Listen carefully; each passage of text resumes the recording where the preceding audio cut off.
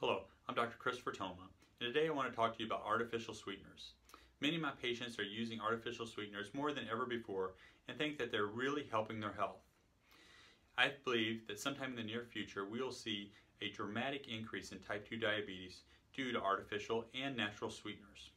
What this is from is when you put something sweet on your tongue, your brain gets the message that, hey, sugar has been put into the system and pretty soon it'll be down in the digestive tract and the pancreas will need to produce insulin to take care of that sugar. So as soon as the sweetness hits the tongue, the pancreas begins to produce insulin, storing all the sugar you have in your body. This artificial sweetener gets down to the stomach area, and all of a sudden it's realized by your brain that there's not enough sugar in the system, that basically the system was faked out. Now you have more insulin on board than what you should have.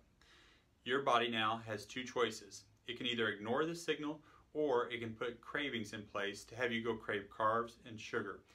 Now, you may crave those carbs and sugar and this system is now mute, no problem. Or you can say, hey, I'm real strong, I know that I'm not hungry, I don't need that sugar, and basically you negate that.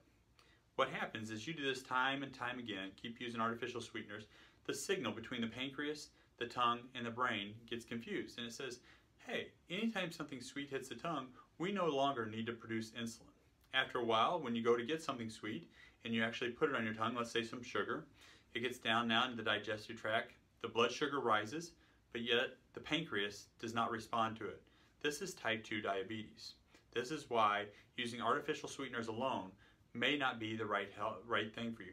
Avoiding sugars, keeping sugars to the minimum is the right thing, but that doesn't mean putting other sweeteners in its place.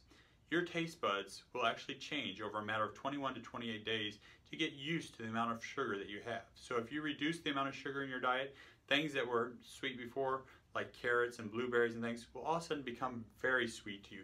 Even bell peppers, I've heard people say after they've been on a reduced sugar diet, boy, bell peppers are the sweetest thing they've ever had. So just know, avoiding sugar is the best way to avoid type 2 diabetes. Avoiding the artificial sweeteners and that may even benefit you more than avoiding the table sugar. Have a great day.